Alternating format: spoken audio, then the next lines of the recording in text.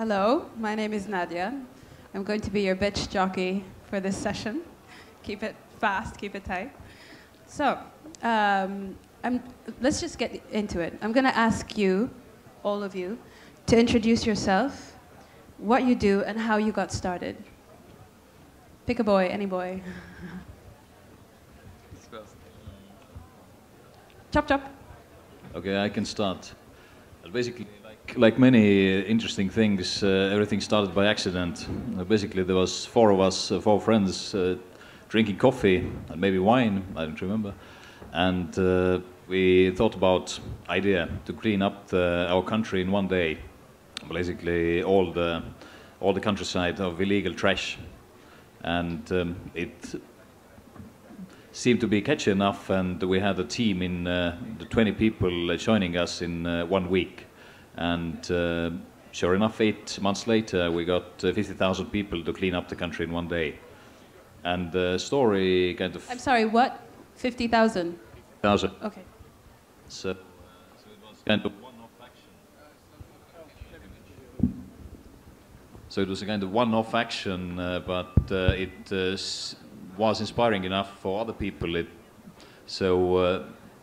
After the action, there was lots of calls to do the similar thing in other places. So we started sharing the country cleaning manual, and soon enough organizing conferences. And now about 98 countries have done similar actions, organized groups to clean up their countries. Okay. Anybody else? Antona? I guess many people are curious about the OuiShare community, and who are you and how you got started? Back in 2010, I was finishing my studies in a business school, and I was just coming back from a long travel in South America, and I really wanted to go back to South America. I was in Paris, I was a little bit depressed, and I started blogging about the sharing economy because I felt like it was really inspiring what was happening in the sharing economy at that time in 2010. People were like, sharing and economics together, this is weird. And well, I started blogging about this, and I used Twitter a lot, not only to share what I knew about this, not only to share links, but more important, to connect with people. So every time I would find somebody using the hashtag #colcons for collaborative consumption, if this person was in India or in Japan or in Brazil, I would say, hey, we should Skype, or we should, connect, and we would Skype very, very easily. I think Christian has a very similar story.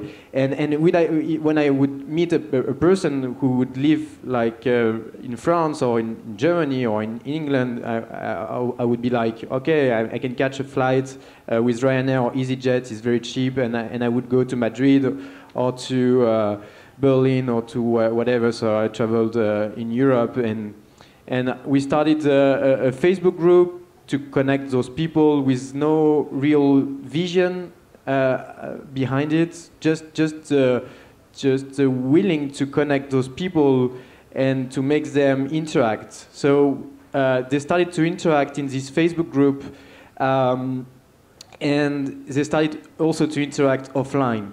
And this is something I guess we will go deeper afterward, the fact that offline is super important when you build communities. But like this is in 2011, and I can remember a conversation with Christian, and once he told me, you're adding people in your Facebook group, and you introduce themselves in your Facebook group. Those guys, if they want to be part of your group, of your community, they should introduce themselves. And this is something like that has been so powerful. This is the first time I say that to Christian, but this has been so powerful to build OuiShare. I actually, if I never had this advice, I'm not sure OuiShare would be so powerful right now. The fact that people have to introduce themselves in a group is super important, because that shows that they want to be part of it. So we started with a Facebook group, and with meetings happening every month in Paris. Very soon we had meetings happening in other cities in Europe, and then we had 10 Facebook groups, and now we have 40 Facebook groups. Fabulous, Antonin. I'm going to cut you off. Thank you. So, Christian? Right, so my name is Christian and I work for the Open Knowledge Foundation, which is a non-profit based in Cambridge in the UK, working on all these different kinds of open projects, open government data projects, open spending projects, open economics, open GLAM, open culture, etc. But what is most relevant for this session is, of course, the fact that it's also a global network of local groups. Currently, a little over 25 local groups in different countries all over the world.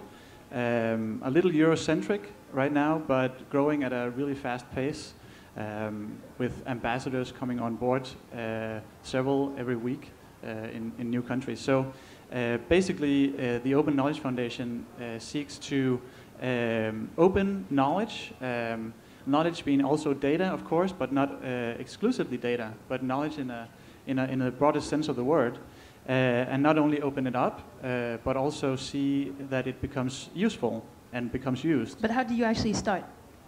It started a little over 10 years ago.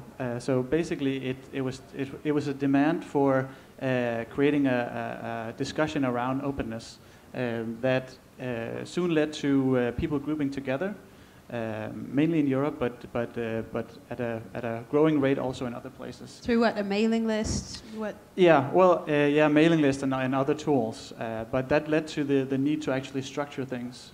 So that led to what we refer to as local groups, as a unified way of referring to these groups across international borders. Okay.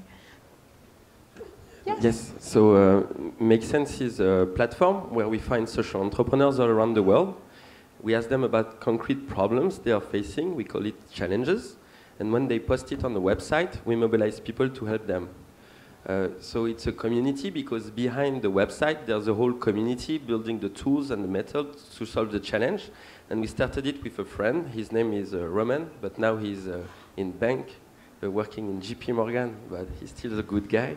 And so but that's okay. We need all the worlds to come together. And so basically we started a trip all around Asia to meet social entrepreneurs, do videos, and a little bit like what Antonin was saying, meeting people in real life and connecting them all together. And that's how we started Make Sense. So I'd like to ask, I mean, we're not here for me, so I'm not going to talk about myself. Who are you? No, really, I'm not going to talk about myself. But, so, does somebody want to answer the question of what threats are there to your being able to keep going as a community or as an organization? You want to?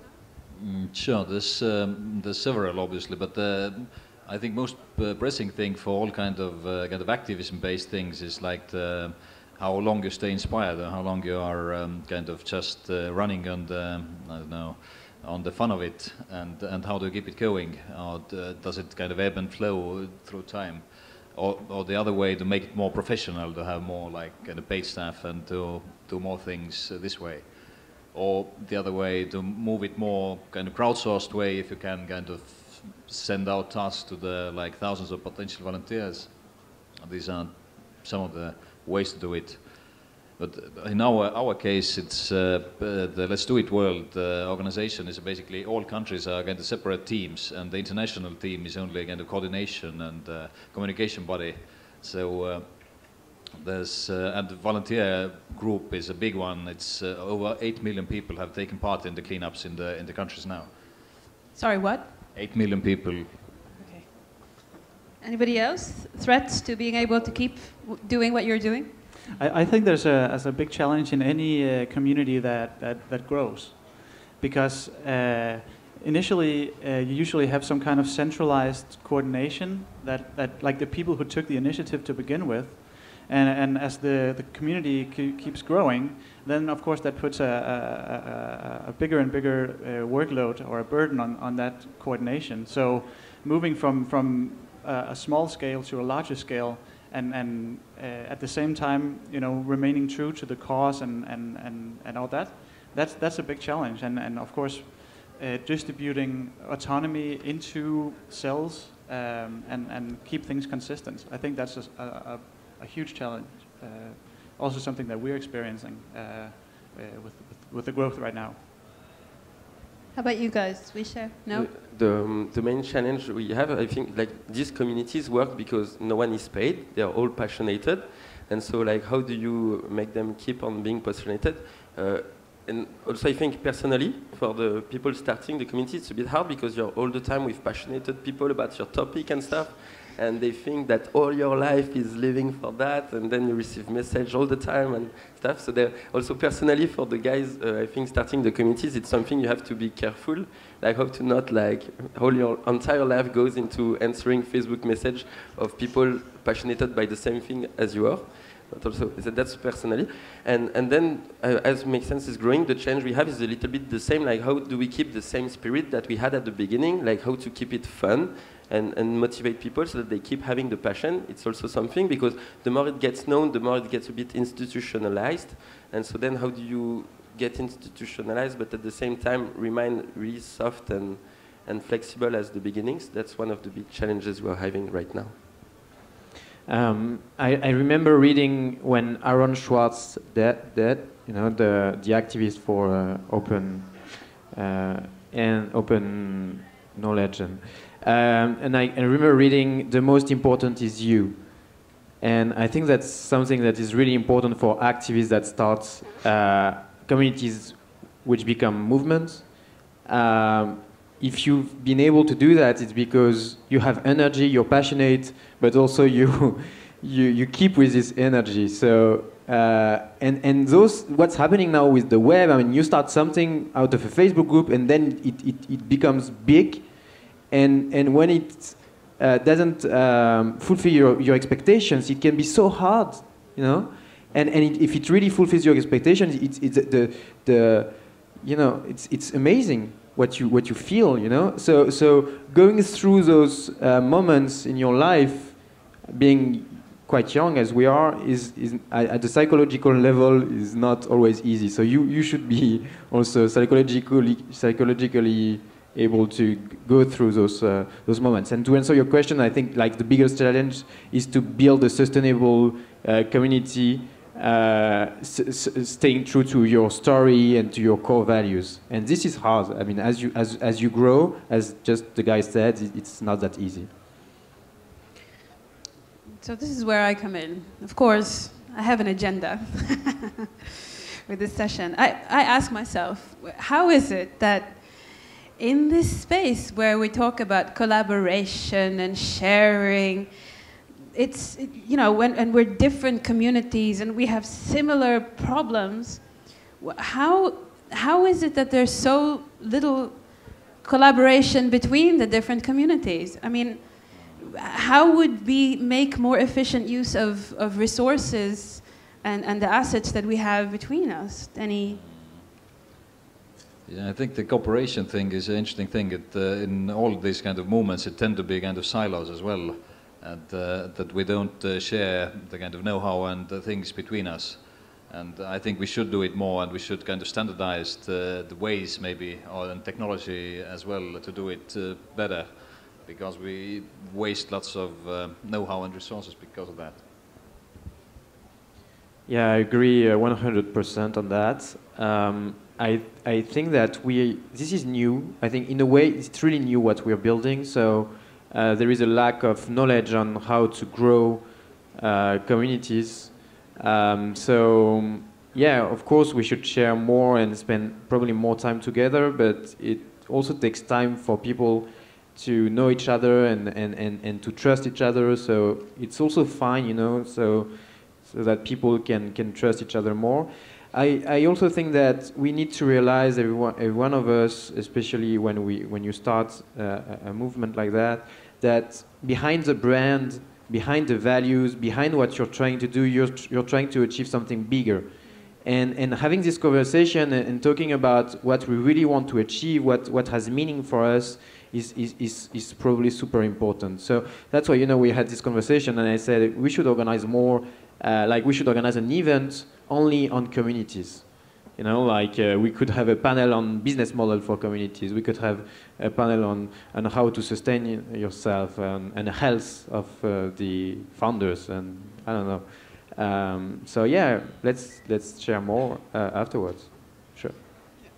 I personally feel that one of the hardest things to get a grip on is one, making sense, like ways for us as a community to make sense of what we're doing and where we're going together, where we are now, where we want to move next, that in the day-to-day work of keeping our communities energized, it's easy somehow to get lost in all of this.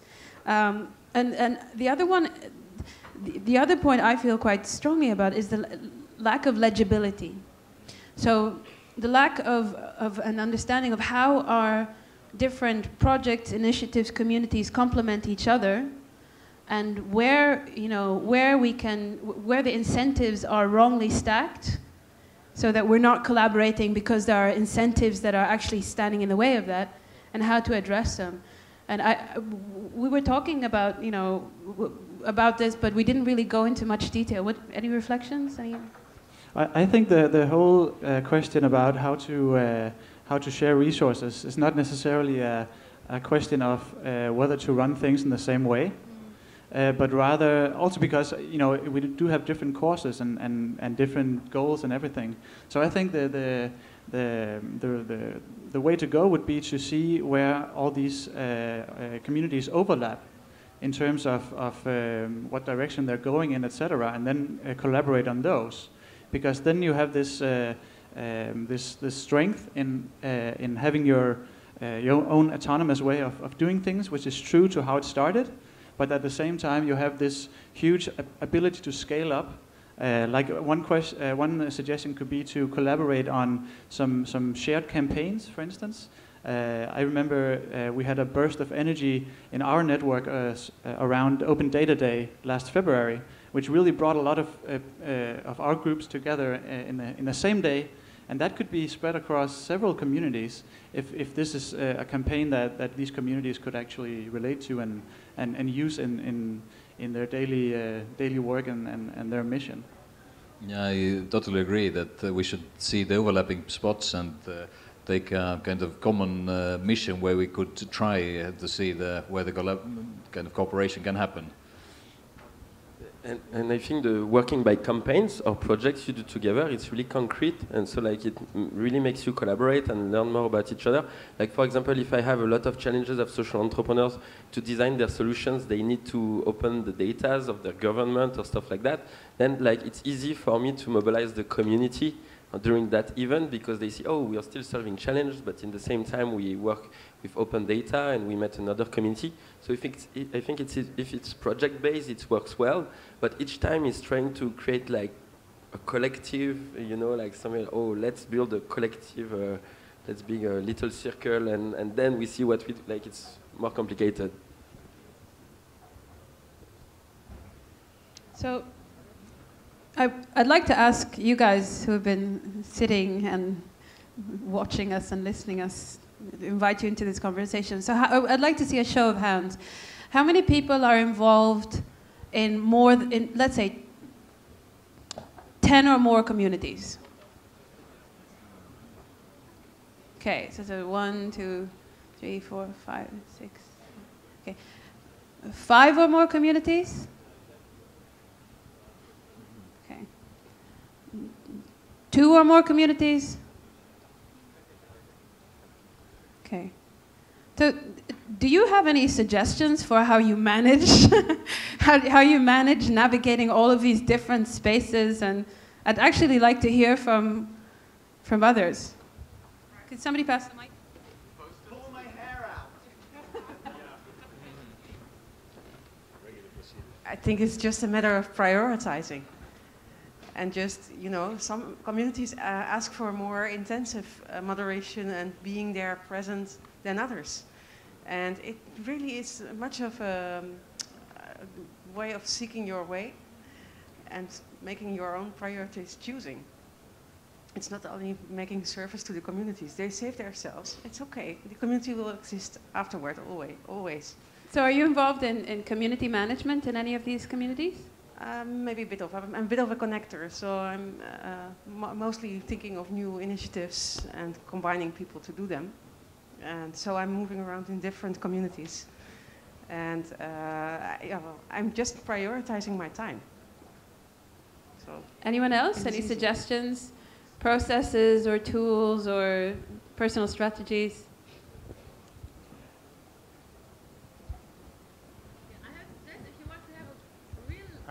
Yeah, so the real problem about having many communities is having many communities. So really what you want is to have one community. You have not just lots of little networks, but one social web. And that's what we're working at the W3C with linked data and WebID to essentially build a distributed social web. And so at that point, you don't have the problem anymore of duplicating the content on every single different network. You wouldn't have a problem of privacy, of having your data in bigger players' hands. You wouldn't have the problem of network effects of very large companies owning the whole network and all the data. So really, it's an architectural problem that needs to be solved to be able to get to dealing with communities in a much more efficient way. And that's, I think, the way we need to move forward. Well, what about the different, so I guess some communities have some kind of commercial revenue, other ones don't. What about the different models, I guess, that keep the communities going? Is it compatible with having just one big, I guess, social network? Or well, of course, you don't want to have one social network that is completely centralized. You have a distributed social networks that all can cooperate together, right? That's the aim of the social web. Not just like the web, you can have different web pages linked together. The social web is about linking social communities together to form one big social community, so you can authenticate to communities you want to without having to move your data. Now this is what I'll be speaking about. There's a little hackathon on Sunday, Monday and Tuesday, and I'll be explaining how you can build this type of thing, how you build a linked data web, how you get access control, and how all of this works on Sunday. Yeah, on the technical side, this can definitely work, but I think the other point is on more on like different cultures and different groups, because every group has their own communication network, and how would they, for example, share or do some kind of cooperations together?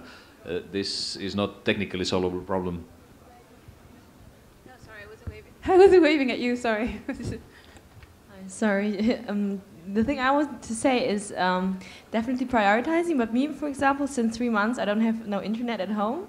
Sorry, can you speak slower? I have no internet at home, which helps me to prioritize between my private communities and my professional communities, and helps me not to mix up things. And so if I do have internet access, I try to manage all the online communities or online channels to with the communities that I need to in the time that I have, because otherwise I feel that you have not enough energy resource for the real life communities somehow.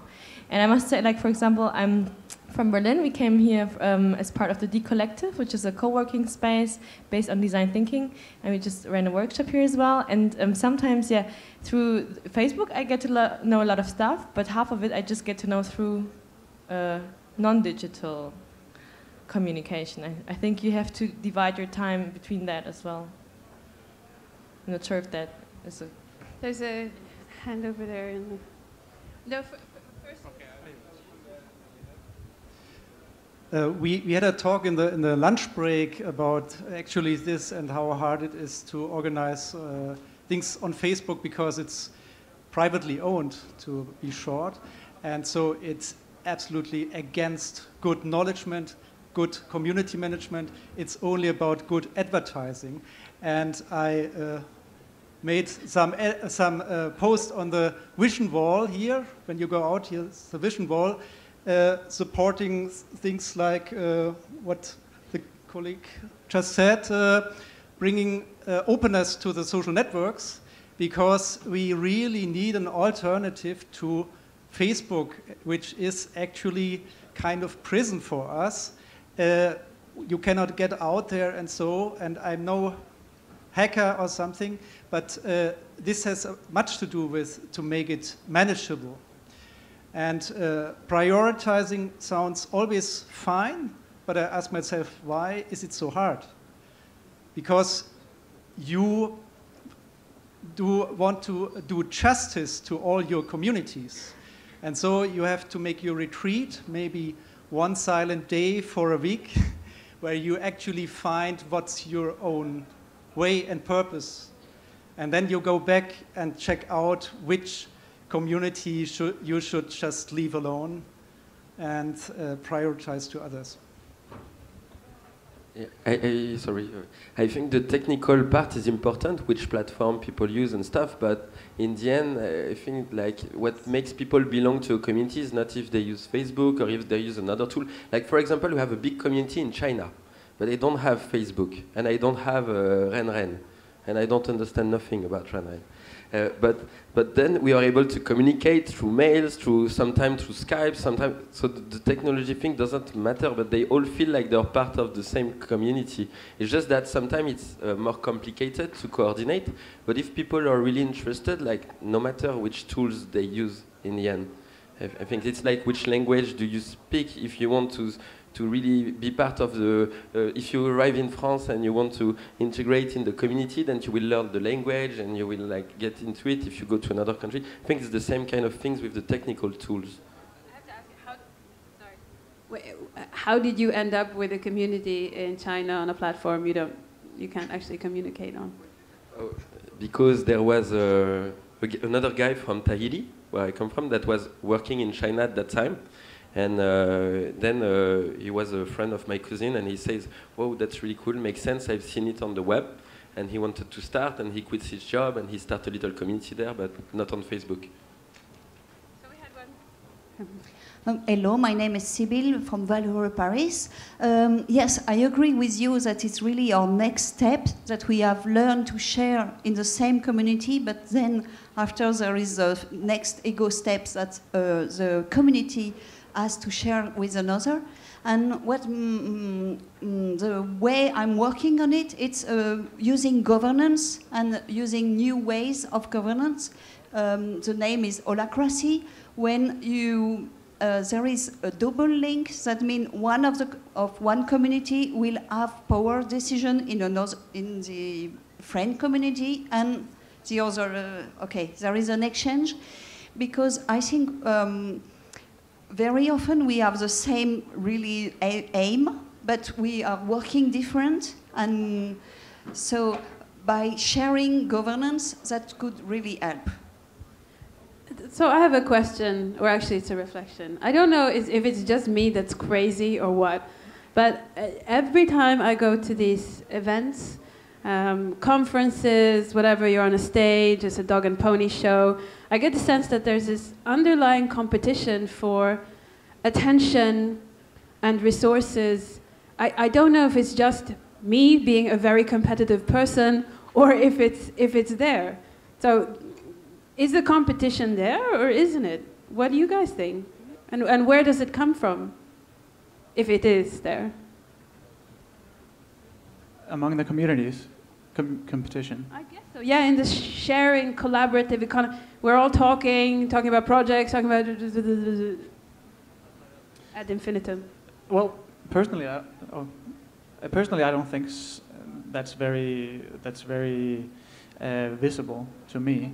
But I think that there might be communities overlapping and people being involved in more than one community, and in that sense you can lose community members to other communities. So maybe you have some competition there. But I think the reason why communities emerge is that if they manage to find a cause that is not already covered. So in that sense, there's a difference between the communities. Also, all of us sitting here, we do different things. I'm not necessarily reflecting on some of the things that's been asked. I'm not necessarily thinking that it might be a good idea to try to streamline everything and have everything done in the same way. And that goes for technical platforms and whatever, because I think that takes away part of the authenticity of many communities. I think what communities are all about is people. So that's why communities are different. And I think I would be much more in favor of having some kind of way to share like it was said here, a governance structure and everything. Like put your materials online for others to pick them up, and not necessarily have that be in one place or like an umbrella organization to deal with all the communities, but just basically try to be as transparent as possible, because that way, you know, people can pick up the bits and pieces of your system, of your way of doing things, of your spirit, and repurpose that for whatever they want to do, like remixing or like sampling, you know, bits and pieces from other communities and build your own. I think if we all did that, I'm pretty sure a lot of new communities, emerging communities, could skip some steps. So maybe that's something that I would like to take away from this panel and this session. So, what can we do?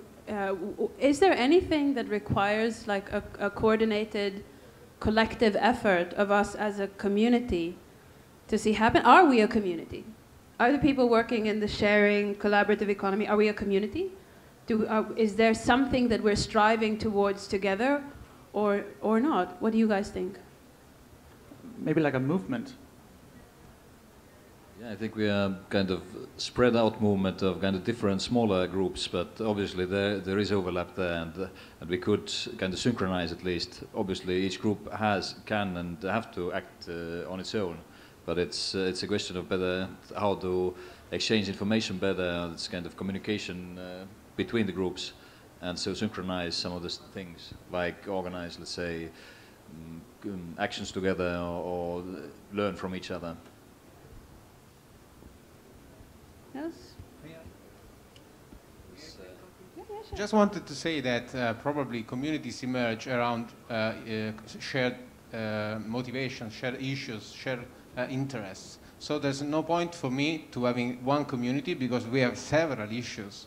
And so the point is networking one community with with another one, or maybe with another person, or with a company, or with a government. So the point is having a network of values, and it doesn't matter so much what it is, the connected peer. It could be a community, or it could be a single person, a single project, or whatever else. The important thing is that we make a community around shared issues, and we work together as long as we share a mission or an interest or something like that. Just wanted to say. Yeah, maybe something to rebound on your idea of opening like knowledge and stuff that we have. Maybe there should be something like, there's the Creative Commons, so it's a commons ground for the creatives around the world, like how they should work together to build on the work of the other. Maybe there should be something around community commons or stuff like that, and maybe if people start to share knowledge, build project together, then they will feel part of a community or of a movement. But I think it has to be really practical at the beginning, because just having the same value or the same will not like get us really, it will not get us to get things done. It will still like the politicians, what they're doing and stuff. So, I think there should be the two things, and that's what is allowed with the web. We can go rapidly into really practical things together. I also think that engaging policymakers is a good opportunity to partner all together, because we are all trying to engage with policymakers. So we could share. Why are we? Why are we doing that? Well, I guess if you want to have impact and bring social change, you also want to know them and impact the future of laws so that they can benefit the most people possible, and also share knowledge with them on how internet is impacting our lives also in a positive way, which is a major challenge today, when engaging policymakers. So I guess this is also something we have all in common. This is something we could partner all together. Well, there's another thing is, I think you said it. I mean, it's a movement. The difference between a movement and a community is interesting. Maybe a movement is just that nobody stand out and say, hey, we are all together. But in the end, you're working and making things move in the same direction, with some friction sometimes, with some differences. But it doesn't matter. It's just how the way things go. So I don't know if we really have to always put a name and say, are we in or are we out? You've got different levels of community, different, very loose community can be a movement, and maybe when Antonin stood up and say, hey, I think we're doing the same thing, it became a community, and because people came here today, because like the collaborative economies speak to them. So in a way, it's a loose community. We don't know each other, but there is something that is going in the same direction. I don't think it's necessary to. Sometimes people can work in the same direction without knowing each other, and they are part of the same movement, and they collaborate without knowing it. I mean, they're all part of a change, and I don't think it's so necessary to just always put a name on that. It's just happening. That's. So I actually forgot to say that we're using a hashtag called CreaComms, like Creative Comms with one M, and we actually have talked about sitting down, continuing the conversation afterwards, looking at specific projects or initiatives that we might be able to do together, and looking at 3 alternative ways of achieving more impact or maybe being more efficient with our use of resources. So one would be sharing resources, another would be coordinating campaigns or working with common themes, and the third one is looking at scale. How do we help each other scale and deal with scale and fast growth? So we're going to be continuing this, and I think more concrete, and the communities involved would be, I guess, OuiShare and the Open Knowledge Foundation and Edge Riders and Make Sense and Let's Do It. And this is quite put together. It's quite like a large number of people. So if you want to join us and you want to sit down and just, get down to the community gang and work it out together, you're welcome to join us outside. And I would leave the floor open to anybody in here that wants to ask any one of us or each other anything.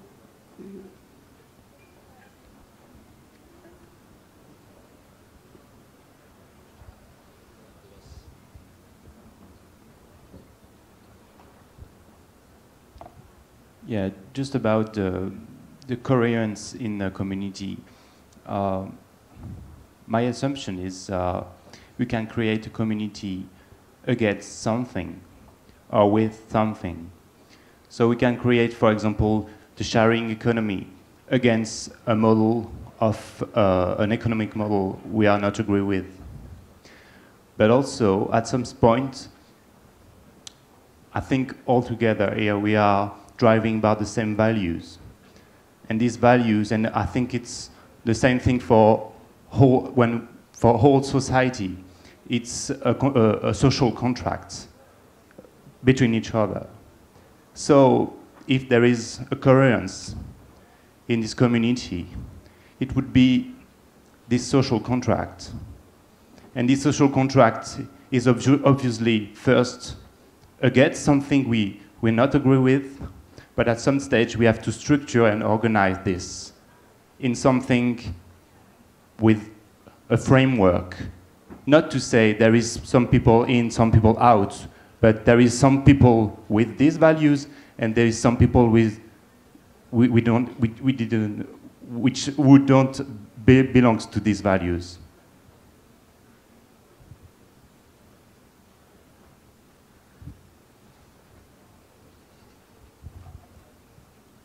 Hi, I'm Stefania from Hackademia. This was very inspiring. Thank you very much for sharing all these insights. And my question was about the red flags, like in the Make Sense holdups. If there is one thing that you wouldn't do when you're building a community, what is that thing? And how would you transform it into a positive thing?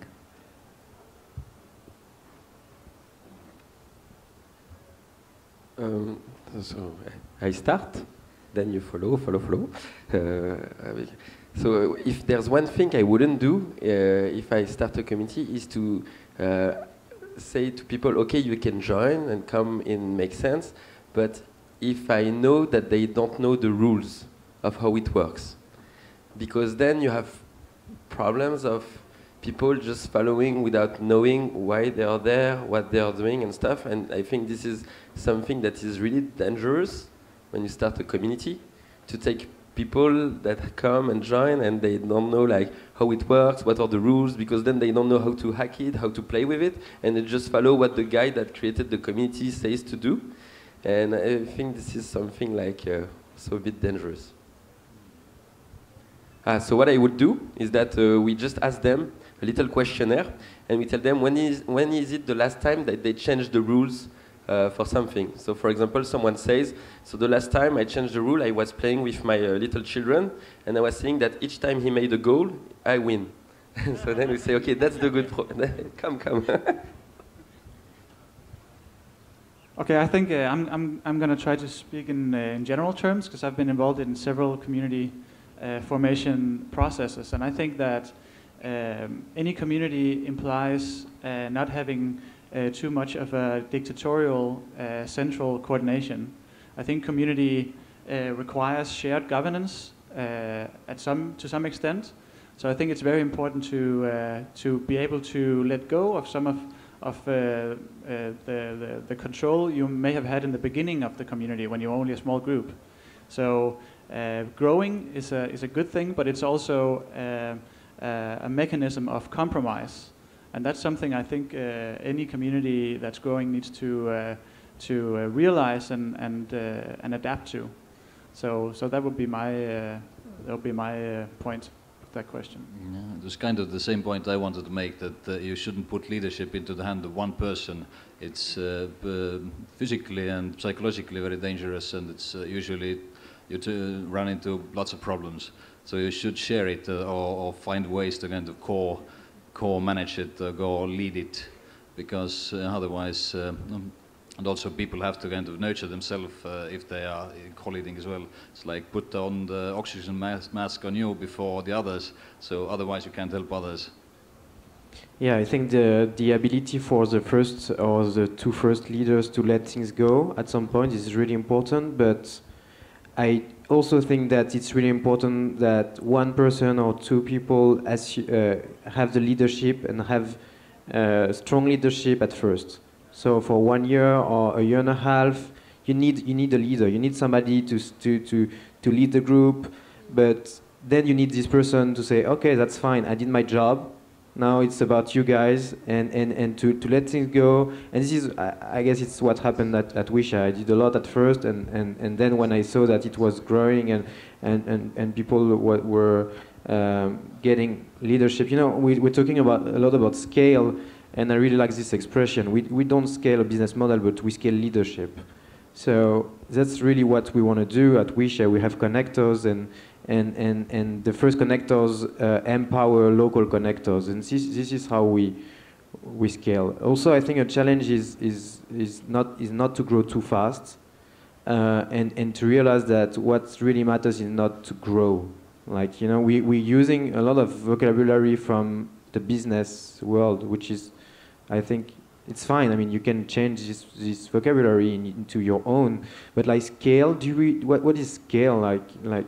I'm not sure that scale is the right word in the community world.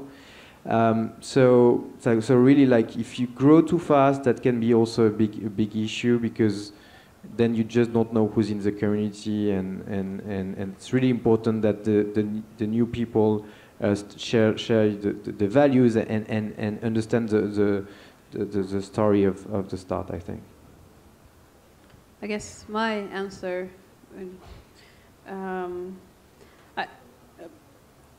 this is not like a universal rule. It has to do with me caring about the things that I care about. I would not build a community without a higher purpose and a clear goal that you're striving towards, and something that you're trying to achieve together. And the other part is I wouldn't build a community that doesn't have the aim of impacting with people that are not like ourselves, those of us who are at the core. And red flags, I guess, would be taking on too much of a business speak, like you say, within the community, and thinking of yourself as a service provider. As soon as you think of yourself as providing a service to the community and not building something together with other people, I think, and how you turn that around, I think, is by building a culture of love and nurturing, and trying to take care of each other as human beings in your community. Somebody's not well, you fucking call them, or go to their house, or cook them something, you know. Try to be cool with each other and take care of each other. That's it. Also, I would compliment to that do not be afraid to dream big. So that comes to the vision thing as well. I think we should be do something for the society, for the environment, for the planet. So I think this is one of the core things. So, thank you so much. I think our time's up. But if you wanna sit down and flesh this out, work on some stuff together, we're going to be outside. We're using the hashtag CreaComms. And thank you so much. Take care of each other. Love each other. See you around.